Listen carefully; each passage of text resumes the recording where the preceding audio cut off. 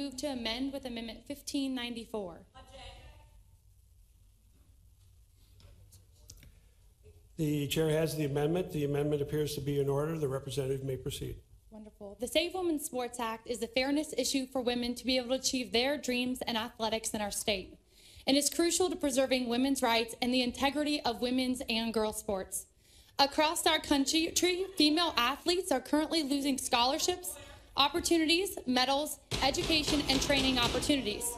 This amendment will require schools that are part of the OHSAA to designate separate teams for participants of the biological sex. No